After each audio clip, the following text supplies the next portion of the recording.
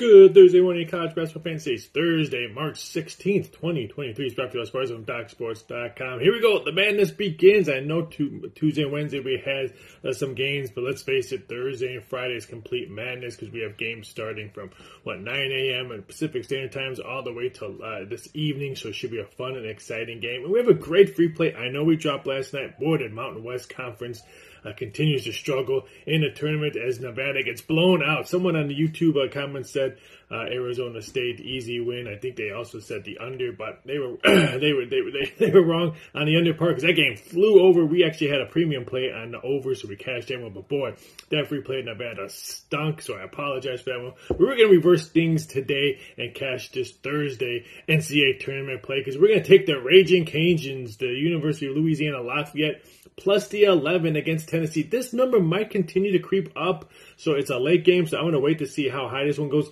The reason why I did not release this plays, my premium plays, I have 3 premium plays. That's very rare for me. If you follow me, I usually only play 1 every day and then maybe 2 games on Saturday, but I like 3. I could have been releasing 4, but I said, hey, you know what, I'm going to take one of these plays and put them as my free play. That's why I picked the Ragin Cajuns plus the 11, because I didn't want to release it at 11, and then it goes up higher to 11.5, 12, because I have a feeling Tennessee money will continue to come in. So we're going to take the Ragin Cajuns tonight, plus the 11 against Tennessee. Tennessee, they're just coming off a bad injury. If Ziegler doesn't play, which he's probably not, I think that's just bad for the Vols. I think Ragin Cajuns will keep this game close. I have Tennessee winning, but I don't think they'll win by double digits. I have them winning by maybe 7 points or less. The Ragin Cajuns are coming in here winning 5 straight games. Their offense, if that 3-ball can hit, it could be a nail-biter for these Tennessee Vol fans.